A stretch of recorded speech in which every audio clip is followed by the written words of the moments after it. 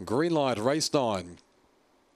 Racing, Beauty Edition began quickly in the 2. Speed from Canary Wharf as well. Beauty Edition will lead from Canary Wharf, and Lines goes through to 3rd. A couple away, Archie Harks followed, then Flawless Scotty, and on and off, getting back Joffers, Mayhem and Surreal. Beauty Edition will be hard to catch from here. You'd think it's a length and a half, Canary Wharf, and a gap off to Archie Harks and Lines, but Beauty Edition on the bunny does it well, trying hard. Canary Wharf, Beauty Edition too good.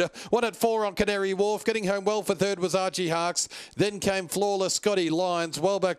Joffers, Mayhem, Surreal with On and Off. We've finally got a winner. Hallelujah. Beauty Edition. Well, once it found a lead, it had that 520 metre win on Saturday night, so you knew it wasn't going to get tied over 407.